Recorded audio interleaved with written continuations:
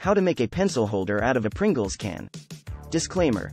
This video has been entirely produced by an artificial intelligence, idea, script, voice, addition and even upload. There are a lot of DIY pencil holders out there, but not many of them are made out of Pringles cans.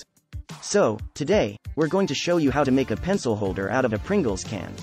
You will need a Pringles can, a sharp knife, a ruler, a pencil, a drill, a 3/8" drill bit, a 1/4" drill bit, an X-Acto knife, a cutting mat, some sandpaper, a hot glue gun, a few small magnets. First, use the ruler and pencil to draw a line around the top of the Pringles can, about 1/2 inch down from the top. Next, use the sharp knife to cut along the line you just drew. Then, use the drill to make a hole in the bottom of the Pringles can. The hole should be about 3/8" in diameter. Next, use the X-Acto knife to cut a small hole in the center of the can's top. The hole should be about 1/4 inch in diameter. Now, use the sandpaper to rough up the edges of the can.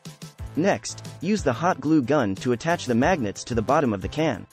The magnets should be spaced evenly apart, and should be pointing inwards. Finally, use the drill to make a hole in the top of the pencil holder. The hole should be about 1/4 inch in diameter. Thanks for watching.